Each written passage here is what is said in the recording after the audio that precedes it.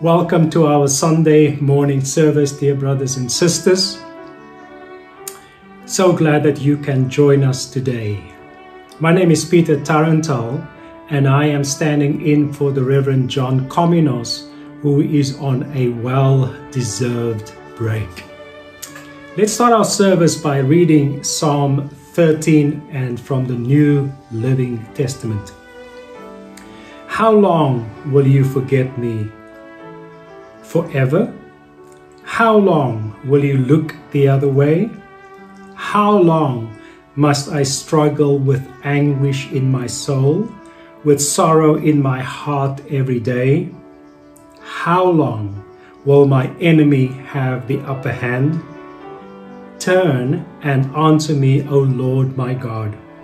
Restore the sparkle to my eyes, or I will die. Don't let my enemies gloat, saying, "We have defeated him."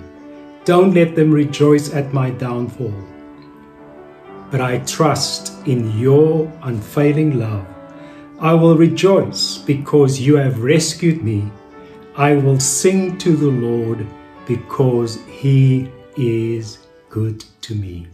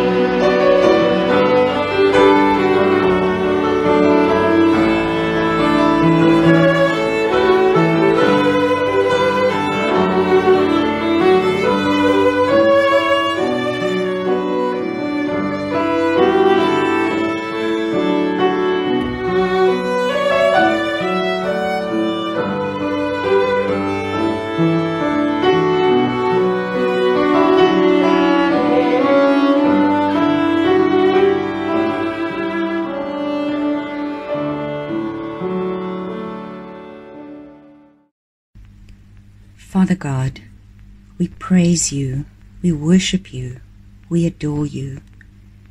Thank you, Lord, for your presence with us today and every day. Thank you that we may come into your presence to worship you. We confess, Lord, that we have sinned. We doubt, Lord, when things are difficult, when natural disasters occur, when the world is uncertain. Forgive us, Lord. Forgive us when we look toward the world and see darkness and become fearful of the future.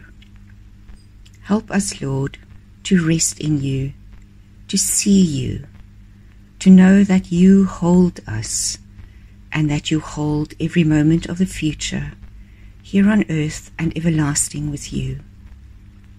Help us, Lord, to trust you with all of our beings. Thank you, Lord, that you hear our prayers and that you grant forgiveness. Amen.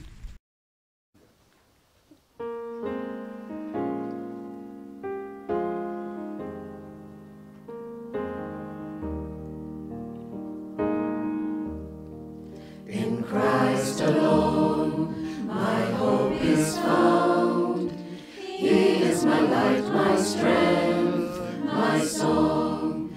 This cornerstone, this solid ground, firm through the fiercest drought and storm.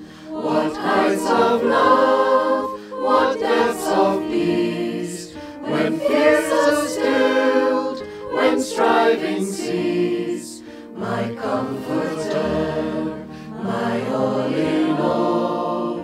Here in the love of Christ I stand.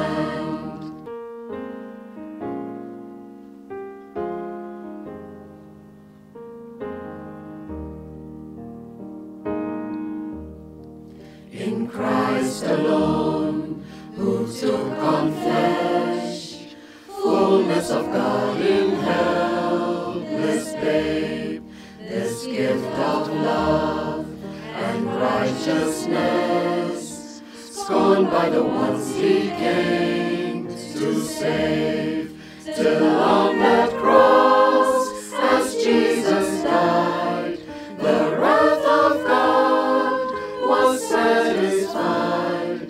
For every sin on him was laid. Here in the death of Christ I live.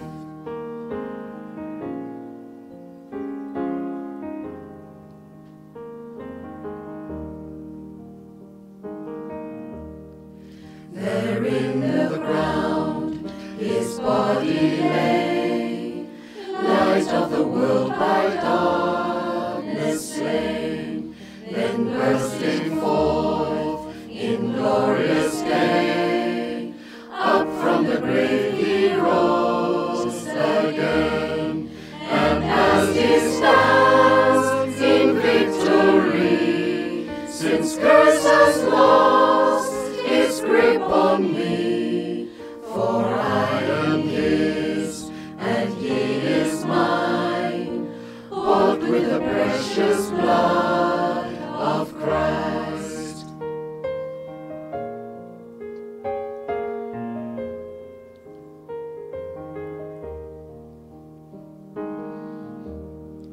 No guilt in life, no fear in death. This is the power of Christ in me. From life's first cry to final breath, Jesus commands my destiny. No power of hell, no scheme of man can ever pluck me from his hand, till he returns or calls me home. Here in the power of Christ I'll stand. The first reading is from the Gospel of John, chapter 20, verses 19 to 23.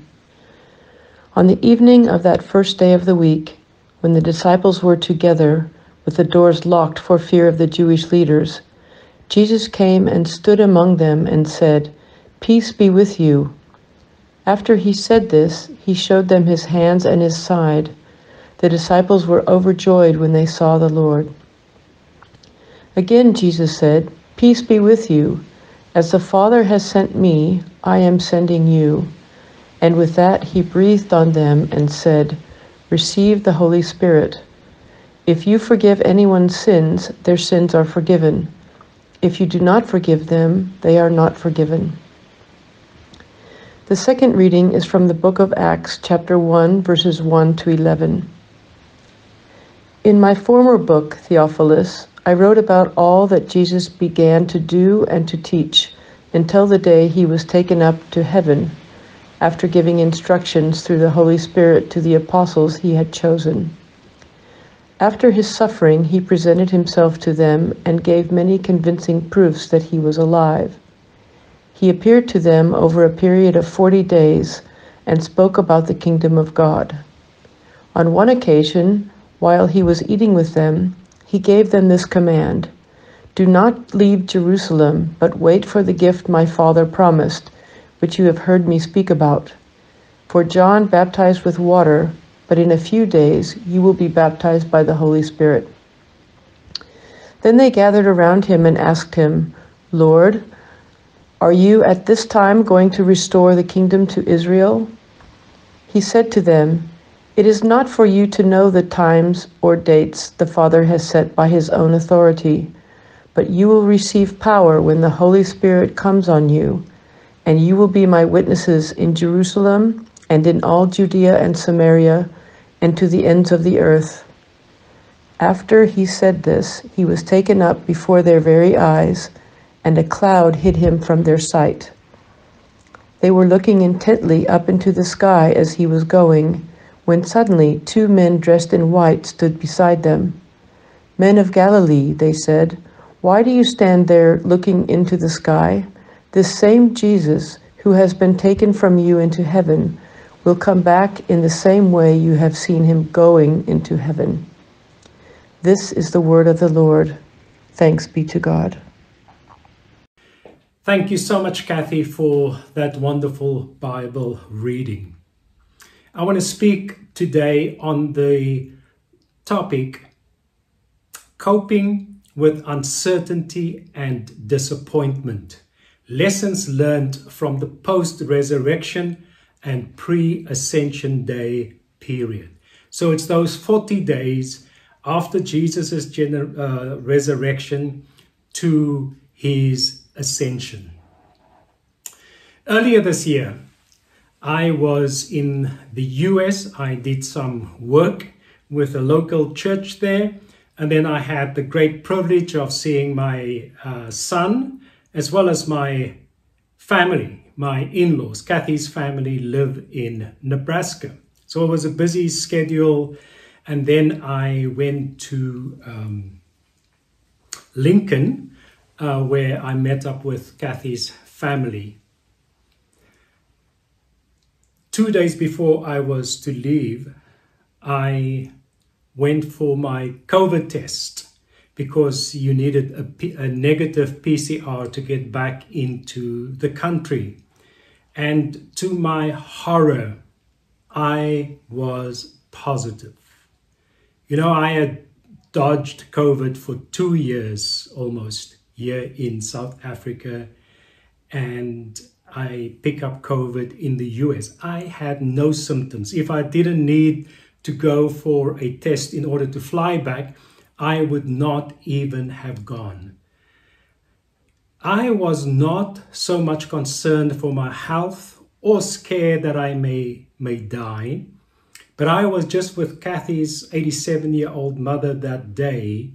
I was traveling with my son in the car when I got the news that I was positive.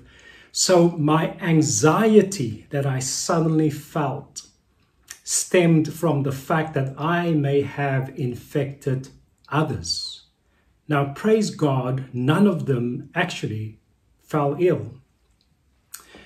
But I went through an anxious time, and I am not an anxious person. I am generally an even-tempered person. And I was wrestling with God through this. And then my dear wife, Kathy, gave me some great advice. And she asked me, Peter, what is God's invitation to you during this time of uncertainty and anxiety and fear? I will share more a bit later. Coming back to our passage of scripture and some of the lessons that we can learn, let's look at their possible state of mind. And firstly, I'm sure they felt fear, because in John 20 verse 19 it says they locked themselves up for fear of the Jews. In fact, in another passage it says that fear spread throughout that area. And it was like, well, if you are aligned to this person, Jesus Christ, then you are in danger. That's why Peter even denied him, because he thought, well, if I am aligned to him, I may also face possible punishment and even death. So fear, and so many people are gripped with fear, right? Doubt.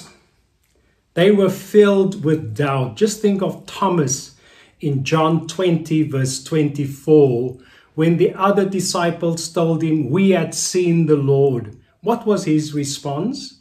Well, unless I can put my finger in his side and I can see him with my own eyes, I will not believe.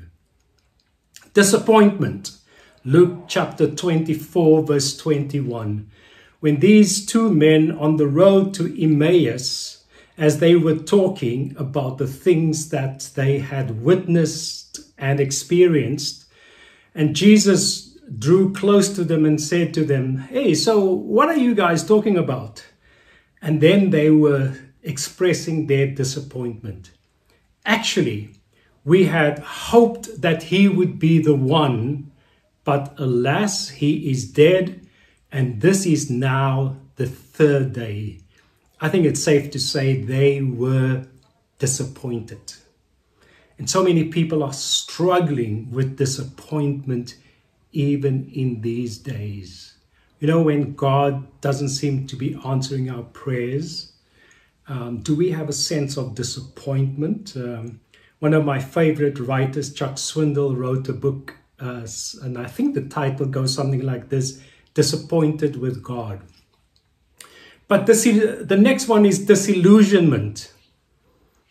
John 21 verse 13. Peter said, Amen. I gave up everything for 3 years, and I'm not sure that this worked out, so I'm going fishing. The very thing that they had given up in order to follow Jesus, he now said, I'm going back. And guess what? The other disciples said, yeah, we are going with you. And I wonder if there was a sense of, was it worth it for them? Was it worth following Jesus? Was it worth leaving our families, forsaking all, etc.? I don't know how many of you have heard of the story of a lady called Helen Roseveare. She was a British missionary who went with WEC to the Congo, and she was there from 1953 to 1973. While she was there, the Congo had an uprising and there was rebellion, and it was a terrible civil war. The rebels were brutal. They killed so many thousands of innocent people. Helen Roseveare writes that one night they came in to the place where she was staying, and they beat her up and they raped her twice. But she continued to stay on and serve the people. Some referred to her as the modern or as the Mother Teresa of that time. And she's an older woman now, and she would share her testimony. She had gone back to the UK, and a few years ago she was in Brussels sharing with a group of young people, and one young man stood up and he said to her, "Miss Roosevelt," as she shared a story, "can I ask you this? Was it worth it? Was it worth it?" And she said, "You know what? I asked the Lord the same question. Lord, was it worth it?" And she said, his response to me as he spoke to me in my heart was, "Helen, it's not, was it worth it? It's, am I worthy?" And she said, I said, "Lord, you are worthy." So they suffered with this disillusionment. And then a sense of loss. John 20 verse 2. Just think of Mary Magdalene as she went and she discovered Jesus wasn't there. She said, "They have taken the Lord. He is gone." Friends, the past 2 years, so many of us have suffered loss in so many different areas, whether it's personal loss of family or friends, loss of a job, loss of relationships, but so many people have suffered loss. So those are just some examples of what their possible state of mind could have been like. How did Jesus respond to this? Well, firstly, he shows up. He appears to them. He firstly appears to Mary Magdalene, the most unlikely person, a prostitute, one who was ostracized by society. Jesus appears to Mary. Then he appears to the women. Now, this may seem implausible in the 21st century, but in the first century, the testimony of women were not given the same weight as that of men, either personally or even in a court of law. In fact, Luke chapter 24 verse 11 says that for the 11 disciples, when the women told them that we have seen the Lord, their word seemed like nonsense to them. Not very encouraging, is it? And then he appeared to the disciples on the mountain in Galilee, Matthew 28, verse 16. And then, of course, he appeared to Thomas, and he said to him, "Thomas, touch me." Of course, he also appeared to Peter in John 21 as he had this conversation with Peter. "Peter, do you love me?" And then he appeared to more than 500 according to 1 Corinthians chapter 15 verse 6. And he appeared to many others. The reason I mention this is because he showed them that he was alive, that he could walk, he could eat. I am not dead. Jesus showed up for them. Brother and sister, I don't know what you're going through right now. I don't know the difficulty that you may be going through, the anxiety, the uncertainty, the disappointment that you may be going through. My prayer is that God will show up for you. But secondly, he continued to work.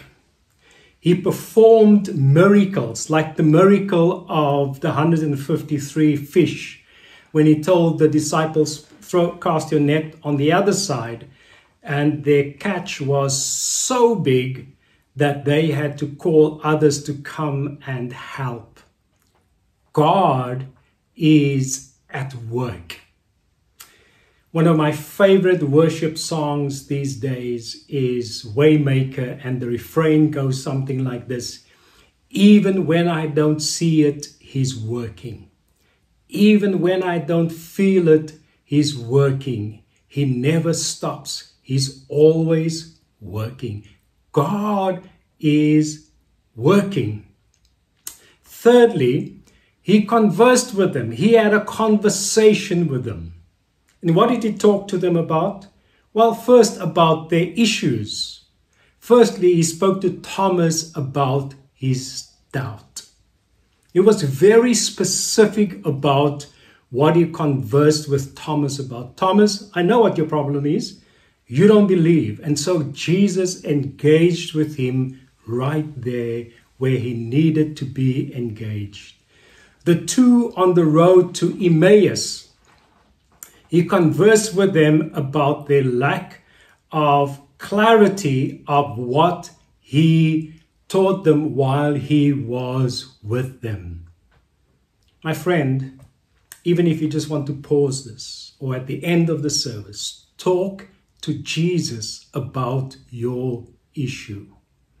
One of my favorite old-time hymns is I Must Tell Jesus all of my trials. And then the refrain goes, only Jesus can help me, Jesus alone. Tell Jesus what you are going through. And then he talked to them about the kingdom. Acts chapter 1, verse 3. You know, it's interesting, the kingdom was always a priority for Jesus. When he started his earthly ministry, he said, the kingdom of God is here. For him, it was about the kingdom. And for us as followers of Jesus, we must live as people of the kingdom who live according to the principles of the kingdom. Let me say this very sensitively as a fellow struggler and brother in Christ. Kingdom principles should always trump my national, cultural, or personal values any day of the week, and maybe twice on Sundays. Let me give you an example. I worked with somebody some years ago, and this person said he was from another country. He said, well, in my culture, I lead from an autocratic style of leadership. What I say goes, because in my culture, positional leadership is the greatest value. It's an honor-shame culture where no one dares to question you. And I said to this person, but just go and read again John 13, where Jesus says, he who wants to be the greatest among you must be the servant of all. So kingdom values should always trump my cultural value. In his book, The Patient Ferment of the Early Church, The Improbable Rise of Christianity in the Roman Empire, Alan Kreider asserts that the church grew because ordinary people lived out kingdom values like loving one's neighbor, caring for the poor, etc. And that's how the church grew. But then he gave them a charge, the Great Commission. He said to them, go into all the world and preach the gospel, baptizing them in the name of the Father and the Son and the Holy Spirit, and teaching them to obey everything that I have commanded you. And lo, I am with you always, even to the very end of the age. We have the church today because some of the people who heard this obeyed.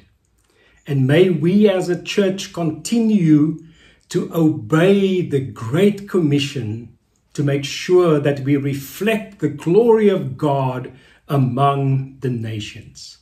Fifthly, he encouraged them to wait for the Holy Spirit. In Acts 1 verses 4 and 5, Jesus said, you are not abandoned. In fact, I am with you. He said, wait for the coming of the Spirit. Because they may have felt abandoned, but he said, you are not abandoned. And I want to say to you, my friend, and I know so many people, especially during COVID, suffered from a profound sense of loneliness or being alone. You are not alone. He is there with you through His Holy Spirit. Someone once said, be okay with not knowing for sure what might come next, but know that whatever it is, you will be okay. So, as I conclude this time, what are the implications for us and what are some of our takeaways? Firstly, I want to suggest, acknowledge how you are feeling. You know, it really helped me, as I said right at the beginning, my own experience when I contracted COVID in the US, to say, Lord, I'm feeling frustrated, I'm feeling anxious, and quite honestly, I feel a bit let down because I had worn my mask, I socially distanced, I tried not to hug anyone, although those Midwesterners are such warm people, everyone wants to hug you. Eventually, to be honest, I gave up. But I felt a little bit, I did my bit, and yeah, I contracted this virus. So, acknowledge how you are feeling. And what helped me was I embraced the uncertainty. And that really was a great help for me. Some of the most beautiful chapters in our lives won't have a title until much later, said Rob Goff, the author of Love Does. Let me read that again. Some of the most beautiful chapters in our lives won't have a title until much later. And then receive today the Lord's word of peace in the midst of uncertainty, disappointment. Like Luke chapter 24, verse 36, Jesus stood among them and said, peace be with you. Receive that peace today. Jesus is uncomfortable. There are a few uncomfortable promises in the Bible, right? But one of his uncomfortable promises was, in this world you will have trouble. But then he goes on, however, take heart, I have overcome.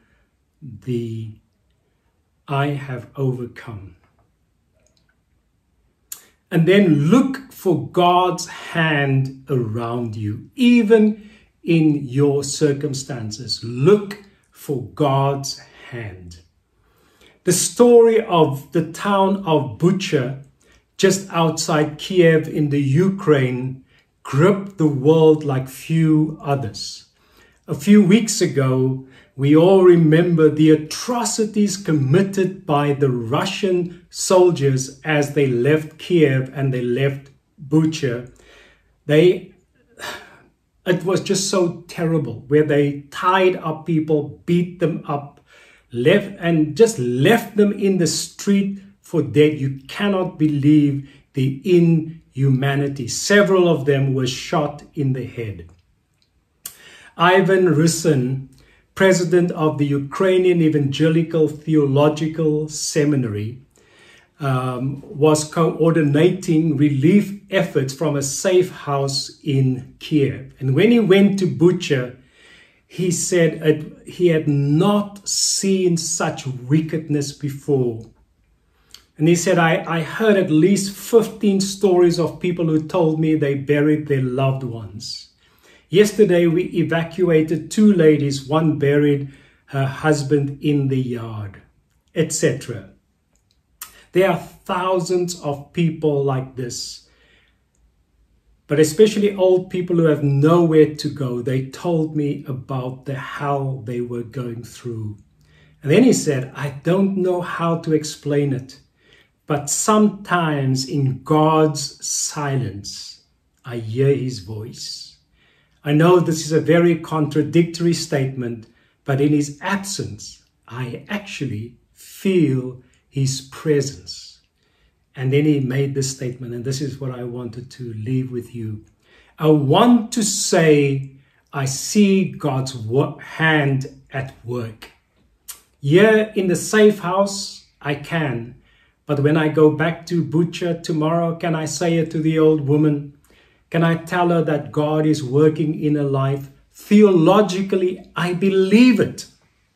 But in such suffering, sometimes it's difficult to communicate it. But look for the hand of God. And then just lastly, listen for his message for you. What is God saying to you today?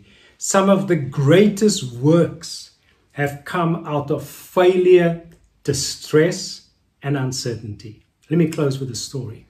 The founder of OM, George Verwer, was leading a team in the 60s in the old Soviet Union, and it was forbidden to do any kind of evangelism. And they were then chased by the police, and they made it across before they got to the border, they thought, no one will find us. But eventually they did, this secret police, because they came across a peanut butter wrapper. And they said, the only people who eat peanut butter, it's Americans. So eventually they found them, kicked them out of the country, and banned them for years and years from the Soviet Union.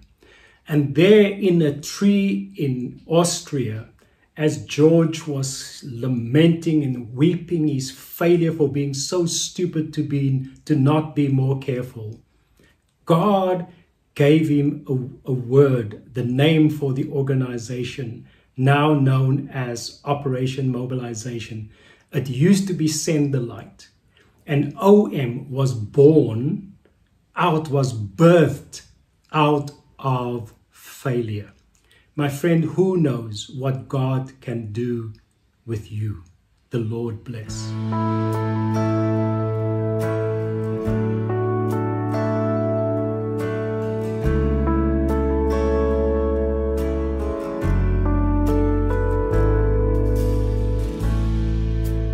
Draw me close to you. Never let me go.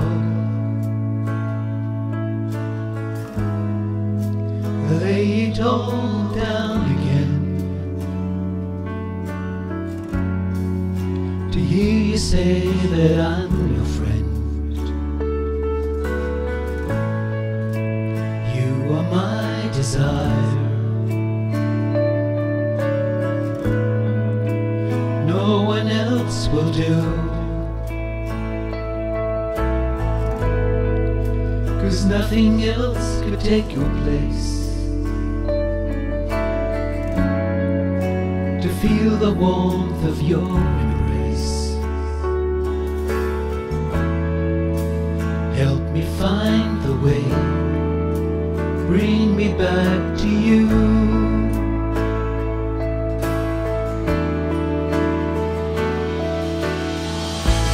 You're all I want. You're all I ever needed. You're all I want. Help me know you are near.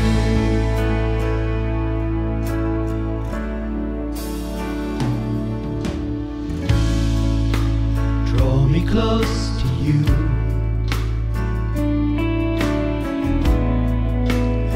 Never let me go.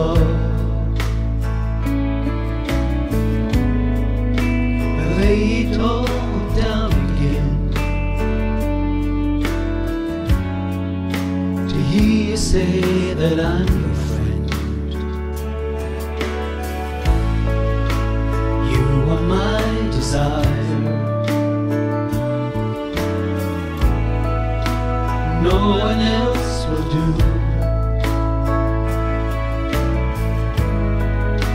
'cause nothing else could take your place.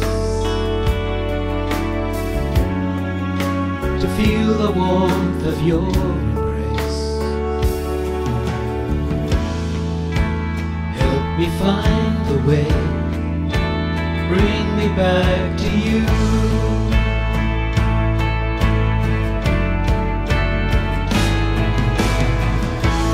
You're all I want. You're all I ever needed. You're all I want. Help me know you are near. You're all I want. You're all I ever needed. You're all I want. Help me know you are near. Help me know you are near. Help me know you are near.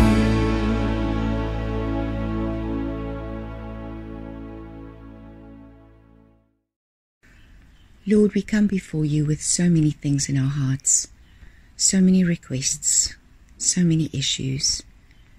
Thank you that you hear us. Thank you that you care about each detail of our lives. I pray for our congregation, for each person that is part of BPC in all of the life of the congregation. I pray, Lord, for our leadership and our minister, for wisdom in their work. I thank you for the work that they do, helping build your church with us.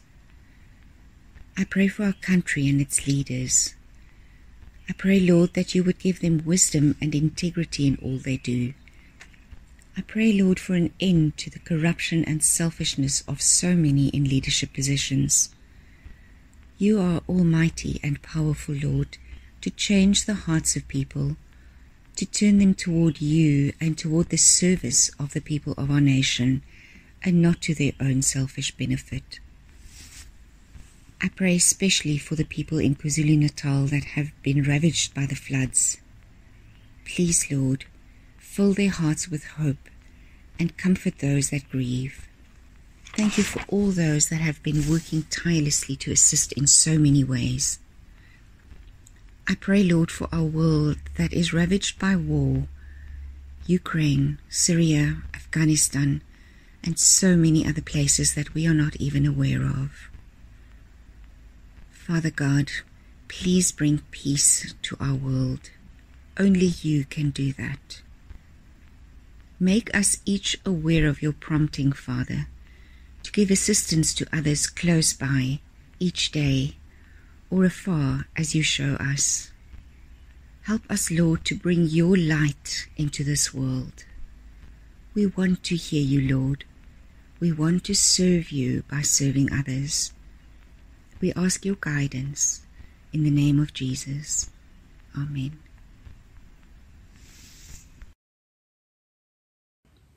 Thank you so much for joining us today. And as we conclude, may I pronounce the blessing over you and your loved ones today. May the grace of the Lord Jesus Christ and the love of God and the fellowship of the Holy Spirit be with you all. The Lord bless.